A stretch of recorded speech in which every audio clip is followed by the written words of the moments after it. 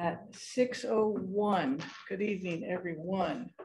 Tonight, October 13th, the regular board meeting of the Sacramento Metro Fire Department.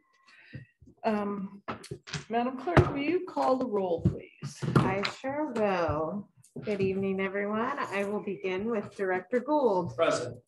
Rosali is absent this evening. Director Wood. Present. Director Sheets. Present. Director Rice is still working on logging in, so he is absent for now. Director Jones. Here. White. Here. Clark. Present. And President Sailors, turning it back to you. Thank you very much. The next thing on our agenda is the pledge to the flag, if you will all stand. I pledge allegiance to the flag of the United States of America and to the republic for which it stands, one nation, under God, indivisible, with liberty and justice for all. Thank you. The next item on our agenda tonight is the Metro Cable announcement. The open session meeting is videotaped for Cablecast on Metro Cable 14, replayed on Sunday, October 16th at 12 noon and Monday, October 17th at 9 p.m. on Channel 14, webcast at metro14live.saccounty.net. This is now the public's opportunity to discuss matters of public interest within district jurisdiction, including items on or not on the agenda. Madam Clerk, do we have any speakers tonight? We do not have any speakers in the room. Art, if you want to allow everyone to unmute themselves for the chance to publicly comment if they so wish. Yes, attendees, you now have the ability to unmute yourselves if you would like to present anything to the board at this time.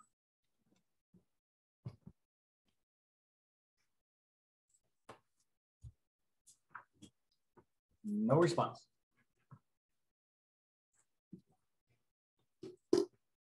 Thank you. Our next item on the agenda is consent agenda. If we don't have any questions or comments, I will entertain a motion in a second. Madam Chair, I make a motion to adopt consent. Second. We have a motion and a second. Madam Clerk, will you call the roll, please? Director Gould. Aye. Wood. Aye. Sheets. Aye. Rice, I believe, is joined by phone.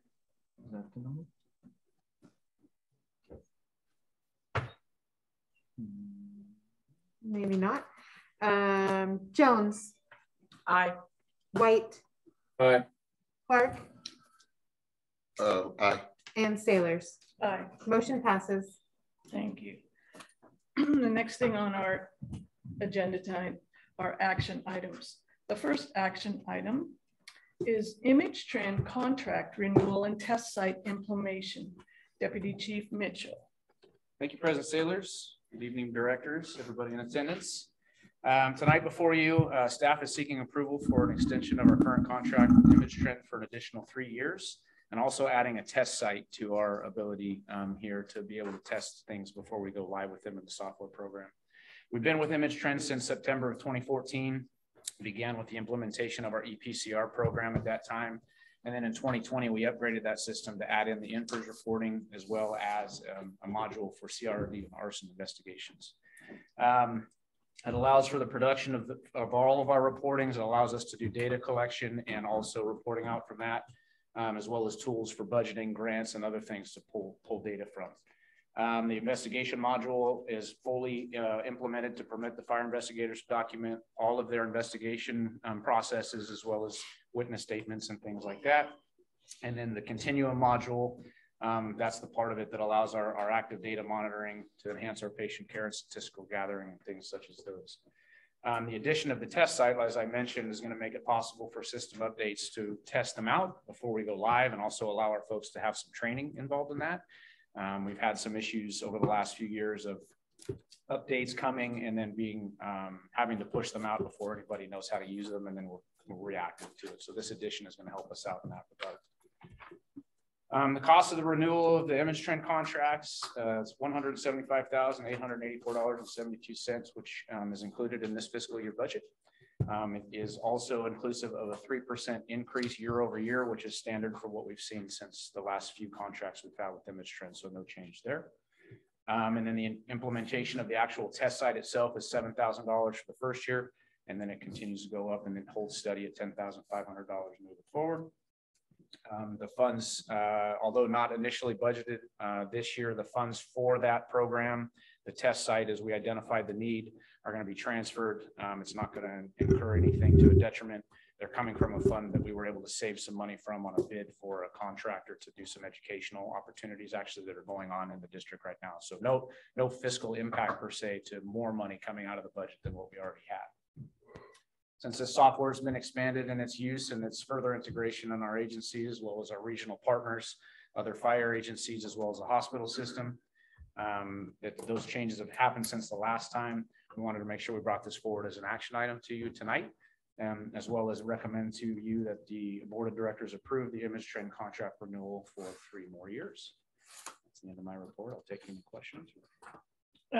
Director Gould, go ahead. Chair. Chief, we've used this organization for quite a long time. I'm assuming that we're one of their larger customers. As far as they're a national company, so I don't have the information on other users. However, they are well known throughout the industry, throughout the country, and used. I see them all over the place and Okay. usage. And is it pretty typical that given the years of use that we have in our history that we're still paying for a test site? So the test site itself is for us to look at the updates that are coming and be able to run through them and make sure that we know them. But yeah, I can't speak specific. Yeah, to add that capability is a standard. Okay. Yeah. Okay. Very good. Thank you. Do any other directors have any questions or comments? Thank you very much for that report. Okay. Madam Chair, I make a motion that we adopt staff's recommendation for Coach Trend. I'll second. Thank you. Madam Clerk, will you call the roll, please?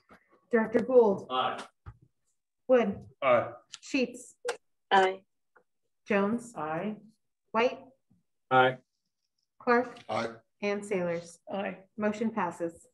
Thank you. The next item on our action item list is number 2, ratification of the resolution to extend teleconference of board meetings, Government Code 54953E-3.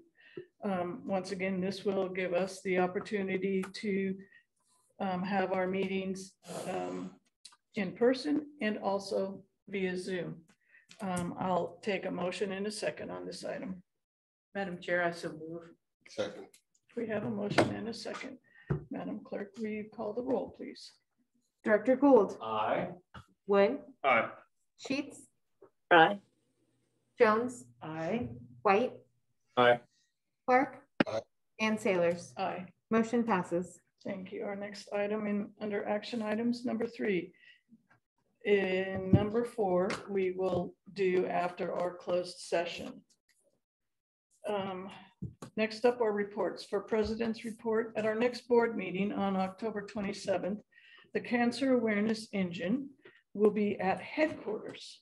That's the one where they wrap it blue and pink. I would like to invite all of my fellow directors to join me in viewing the engine beginning at 5:30 at our next board meeting. Is that the 27th, did you just say? Yes. Okay. Is that right? Are we having a meeting on the 27th? Yes. Excellent. Yes, October 27th. Typically we have one in the month of November and December, but. We're in Oh, October. in no, we're October. still in October. Oh, you're talking about. October 27th. Oh, We're all You on were the on same- that asteroid that got pushed, huh? Yeah. Yeah. Good. We're all caught up now. The next item for reports is the fire chief's report. Good evening, Chief. How are you? I'm doing good tonight. Good evening, directors. It's great to see all of you here and on Zoom. A few updates tonight. The first one is a new hire. I'd like to welcome Allison Mayhew, who was hired as a community relations specialist in the community services division. She started on the 10th. a long history in the news media and worked for Fox News before coming over here. She grew up in the community and will be a great addition then for us. On retirements, congratulations to Engineer Doug Bowen. He retired on October 7th, 2022. Also, congratulations to EMS System Technician Marcy Mateo on her retirement on October 10th. On recruitments, we have also another opening in the Community Relations Specialist. That one closes on the 14th, coming up here really soon. As far as meeting and some conferences, on the 19th of September, is invited to the NFPA Urban Fire Forum. And one of the things that has become a lot of attention out there is what we all in the state of California has done with the ambulance patient offloading time.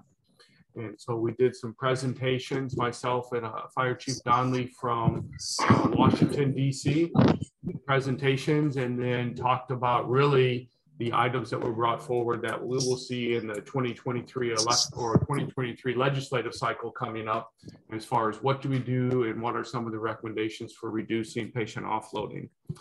Had an opportunity to meet with the Sac City Fire, the new fire chief, Chris Costamagna, and his deputies.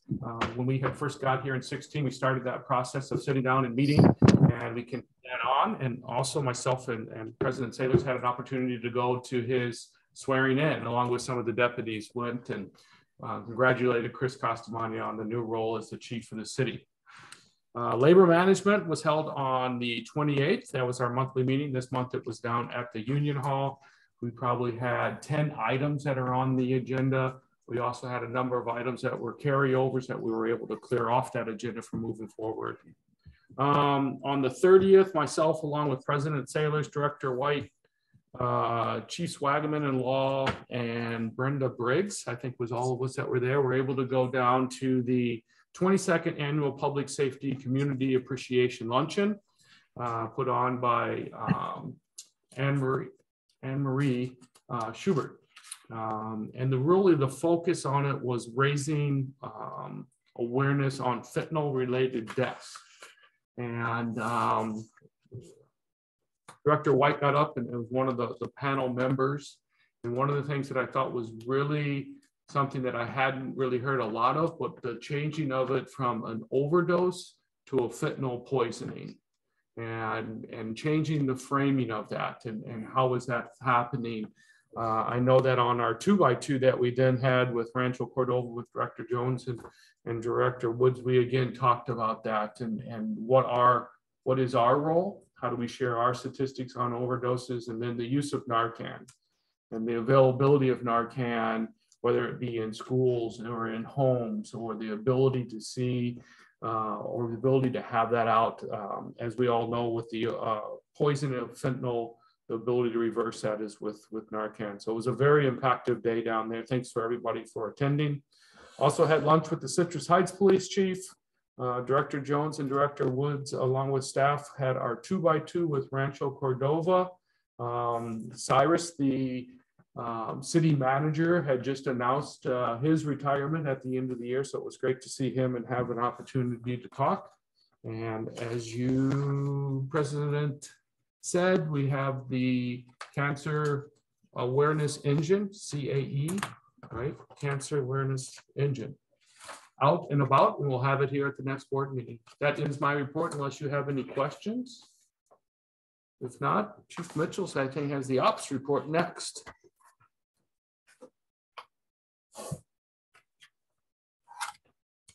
Okay, hello again. And just to the point of the cancer engine, cancer awareness engine, engine 61 during that time frame will be functioning as that apparatus. We're moving it around the district, so that the week of the board meeting, that will be at engine 61, and they'll be here. So a few items tonight. Statistics wise, we've run 6,089 total incidents since our last report on September 22nd, with it's an average of about 290 incident calls per day for our folks. About 188 fire incidents have been responded to, about an average of 9 calls per day.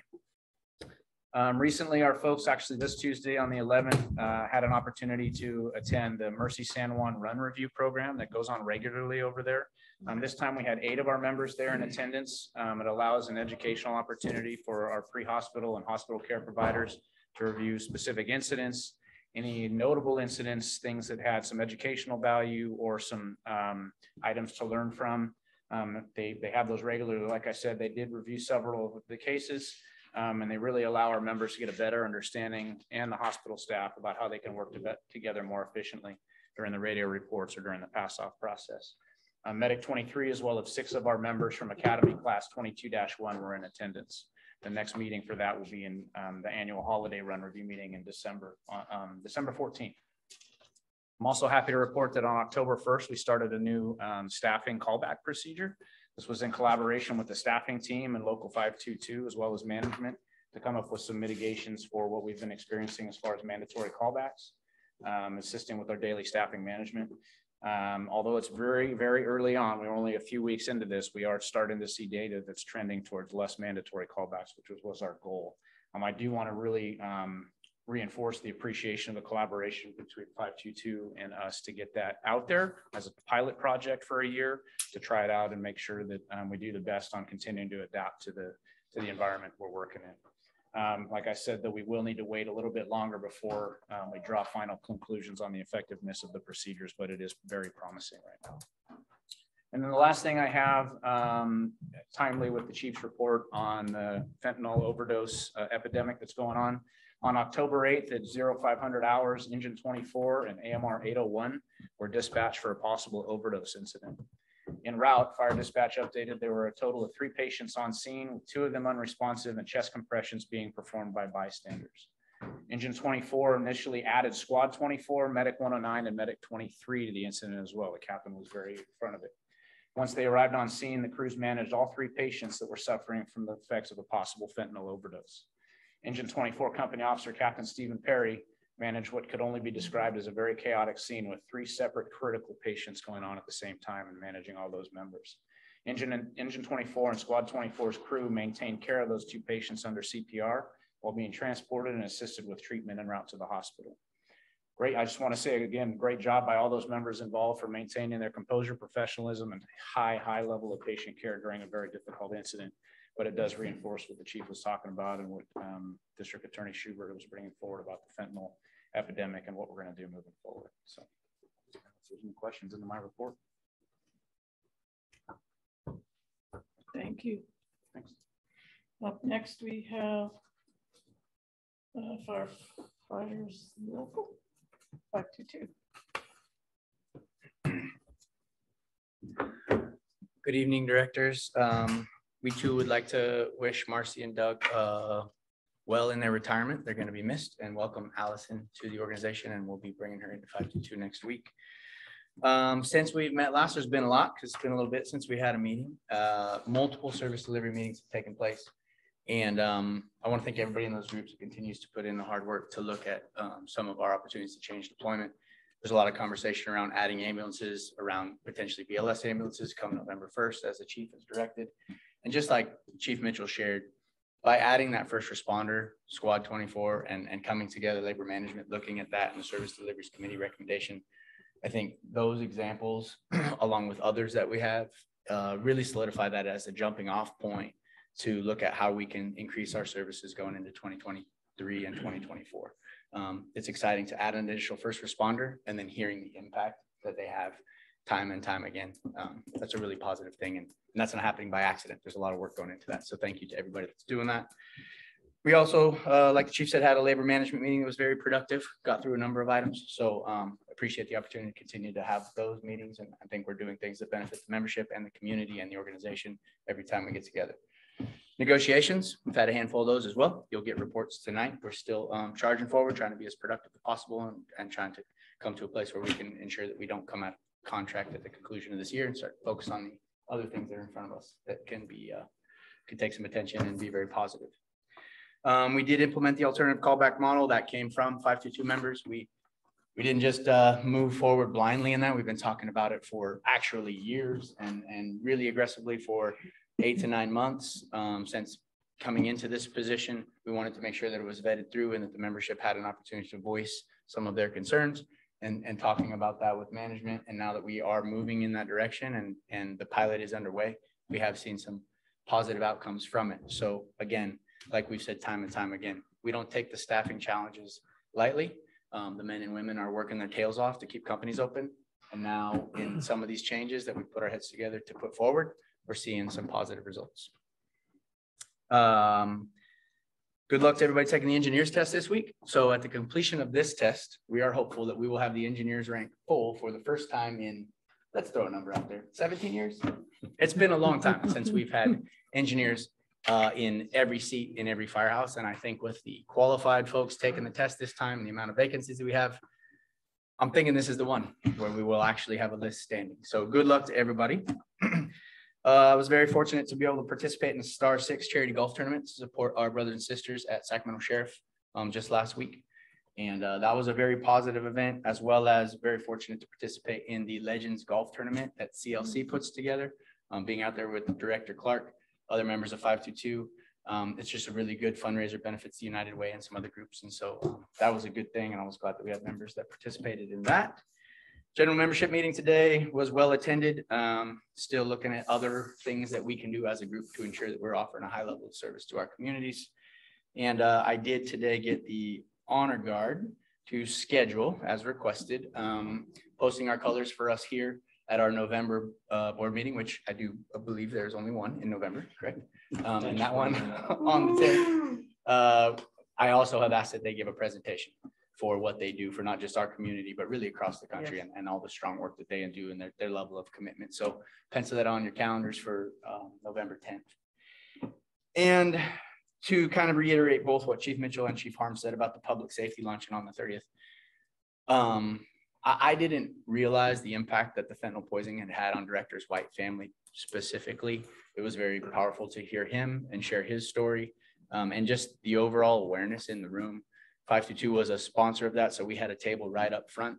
I got there a half minute late, so I was facing away from the stage, and when they put the video on, I had to turn and face the screen, and all my 522 brothers and sisters were behind me. As they played the video that shared the impact on our local families as they've lost their loved ones. I mean, I'm a softie. I choke up every time they show those videos of people coming home from the military and surprising their kid at school. I just kind of came unraveled facing that video, and I couldn't turn around and face the rest of the room for a good solid minute. It impacted me significantly enough that I went home and shared it with my son and wife. And we had another emotional moment. And then I shared that video over our app with our membership. And I got multiple messages from brothers and sisters here at 522 who have experienced very challenging situations with their own loved ones. I had no idea.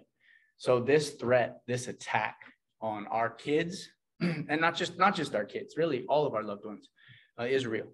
And so I would recommend that if anybody watching Zoom or in the room or on the board hasn't gone to onepillcankillsac.com, you go and listen to the stories, and we come together to try to find whatever solutions we can. We'll continue to respond as Engine and Squad and Medic 24 did, but we got to get out in front of it because by then it's usually too late. So with that, I appreciate your time, and I am contained unless you have any other questions. Can you repeat that again? Was it One Pill Can It's Kill? onepillcankillsac.com. Okay. The One Pill Can Kill movement, there's a lot of different links nationwide. There's a specific one to Sacramento that shares stories of our local families that have lost loved ones and been impacted, and our own Director White is on that site. Right. Thank you. Anything else? Thank you. Next up, committee and delegate reports. Executive committee to be determined. Communication Center JPA, Deputy Chief Wagaman. Good evening, President Sailors and directors. The JPA Dispatch Board last met on October 11th. During that meeting, we had the opportunity to meet the part-time new medical director at the dispatch center, Dr. Nike. She's also the now full-time new medical director at Consumnes Fire. She's already hit the ground running, having some one-on-ones with our dispatchers, having some sit-alongs, as well as scheduling some ride-alongs out in the field to fully understand what it's like to work within public safety within the Sacramento region, to fully support our dispatchers in the EMD process. During that board meeting, we had 4 action items, all of which were unanimously approved. Item number 1 was an increase in increase in Kaiser premiums that exceeded the ceiling by our contract obligations with Local 150 and 856. With that increase of 6%, there is some language in the contract that states there would be 50-50 sharing of that increase of 6%. So that fixes that language within that contract, and just to make sure that we're adhering to the contract language that we agreed to. So that is currently fixed moving forward. The next item is just an update to the organizational chart within the center. With the addition of the administrative manager, we moved the finance division back under administration, where previously it was held just under the chief executive director. Next was an update to the job description for executive assistant. We moved that person to a confidential status just due to a lot of the work that that person performs day in and day out. And the last item was approval of a strategic plan proposal through IEC, which is Integrated Communication Strategies. Both Jose and Jerry, they're going to be the ones that will help us develop the next strategic plan for the dispatch center for the next 5 years. Again, looking forward to that process, working with the executive staff there, as well as both Local 150 and 856. If you have no questions for me, our next meeting is going to be held on November 8th, 0900 hours here at the Metro Board Chambers. Thank you. Go ahead. Chief, thanks for that report. Can you give me an idea of how we're doing on recruiting dispatchers? Yes, so we're updated at every board meeting how many critical call tests are being taken, how many are being passed, and how many people are moving on to the process. Hiring is a continual process. As we finish one academy, we ramp up the next academy, and we continue to hire. As of right now, there are 5 positions short in the dispatcher 1 position. Again, we added additional dispatch positions, so we're looking good there. Although we still have some vacancies, we still have some work that needs to be done. Still is a priority in the agency to make sure that we get those positions filled. Turnover is still very consistent with what we were seeing nationwide. It's a very challenging job. It's not for everybody. Thank you. You bet. Thank you for that report. Next up, Finance and Audit Committee. The next meeting will be October 27th at 5 p.m. Next up, the Policy Committee, Director Gould. No report. Thank you very much. Board member questions and comments, and we will start with Director Jones. Thank you, Madam President. Basically, two areas.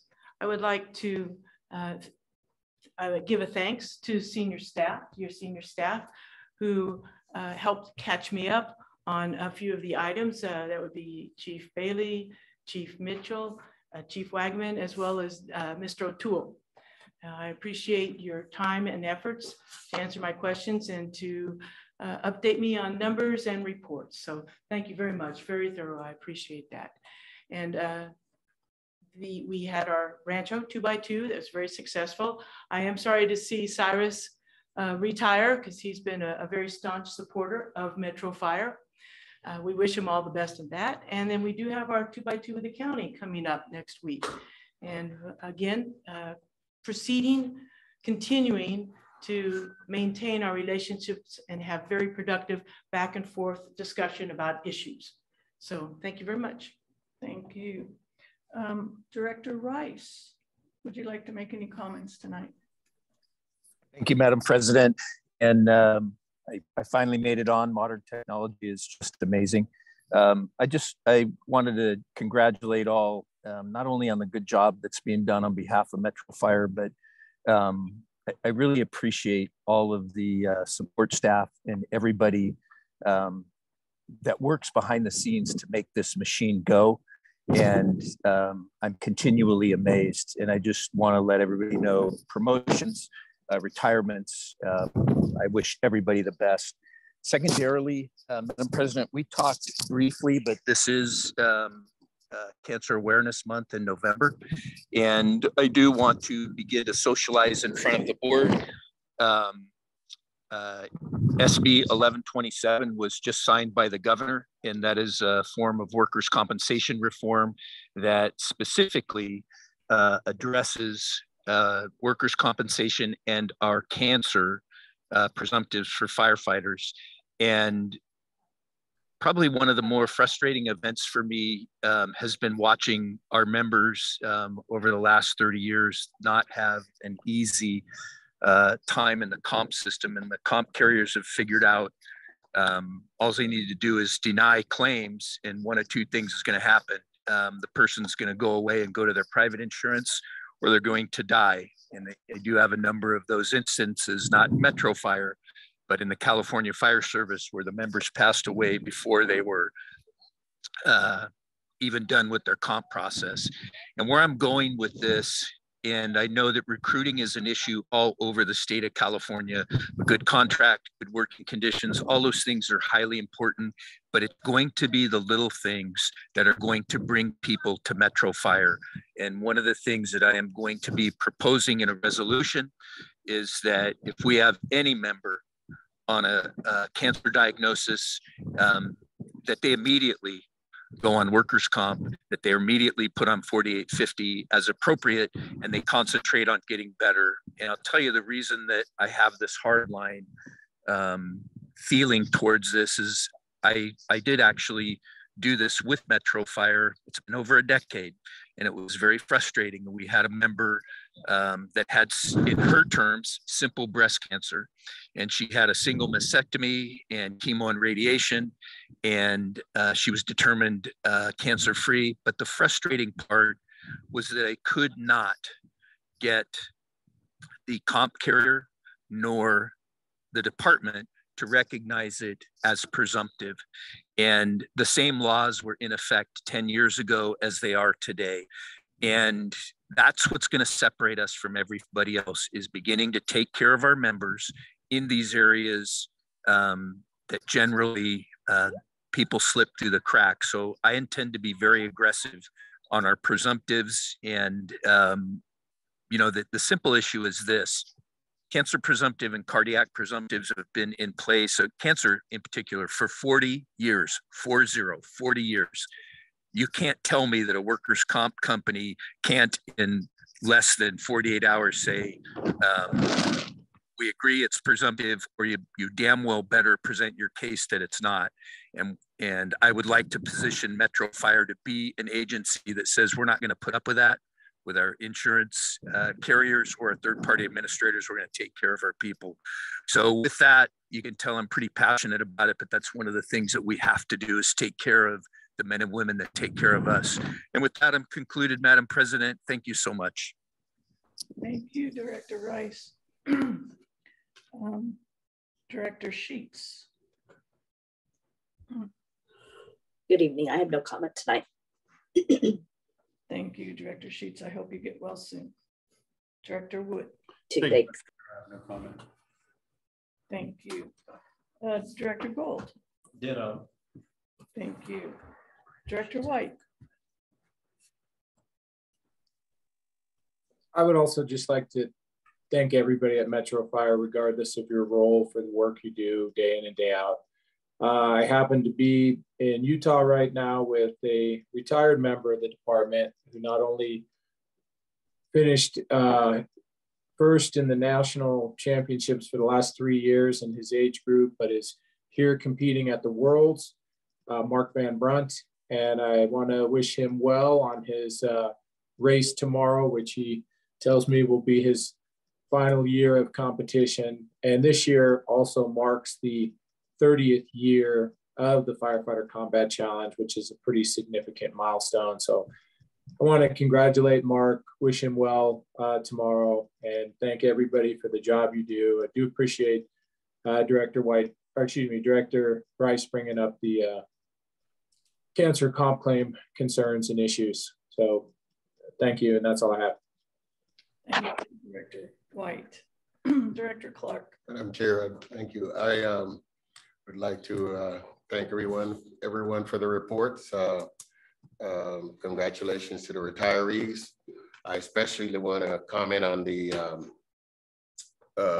VP Cole mention about the the Legends of Golf tournament. This tournament is for our food closet, which also helps our needy families during Christmas. It gives them, packages. We buy toys for the kids. They get a basket of food, which is these days with inflation and everything going on, it's even more important. And I especially want to thank Brian Gifford, Frank Valenti, Jordan Majestic for barbecuing, which helped these guys showed up after work, after they got off their shift to man the barbecue, and they did an excellent job, which made the thing, the event successful. I also like to thank United Way and Central Labor Council for their effort, because they really put on they did a great job. That's all I have, Madam Chair. Thank you, Director Clark. Tonight, I'm not going to have any comments. As you can tell, I'm losing my voice. So we will now go into session. Thank you all for being here.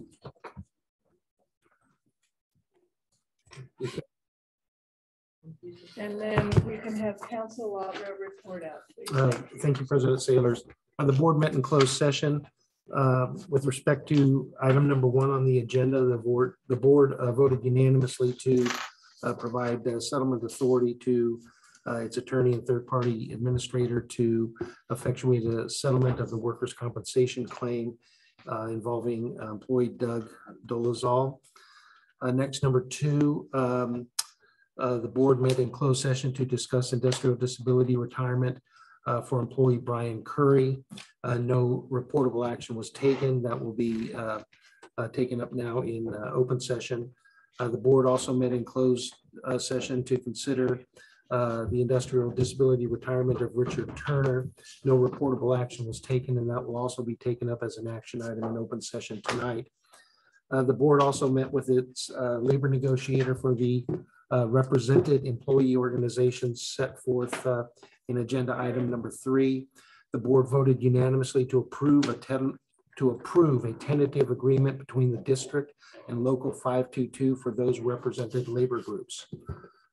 Finally, the board met in closed session with respect to item number 4 on the agenda, fire chief selection process. I am authorized to report that with the retirement of Chief Harms, the board has decided to undertake a process to appoint an interim fire chief. The board has developed a process for interview, appointment, and employment of an interim fire chief, which will take place over the coming weeks. Anyone who is interested in this position should go to the district's website for further information. And that's all I have. Thank you.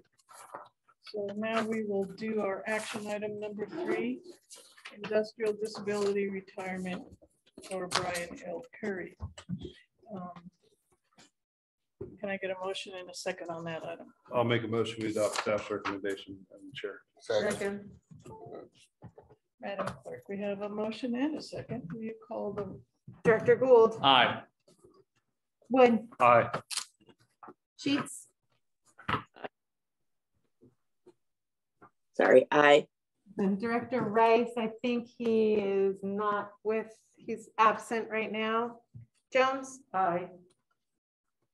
Director White is also absent. Director Clark? Aye. And Sailors? Aye. Motion passes. Thank you. The next item, industrial disability retirement for Richard F. Turner. May I get a motion and a second, please? I'll make that motion that we adopt staff's recommendation for Mr. Turner. Second. We have a motion and a second. Madam Clerk, will you call the roll, please? Director Gould? Aye. Wood? Aye. Sheets? Aye. Jones? Aye. Clark? Aye. And Sailors? Aye. Motion passes. Thank you very much. We'll now call this meeting adjourned. Thank you very much, everyone. Good work, everybody. Hey, guys.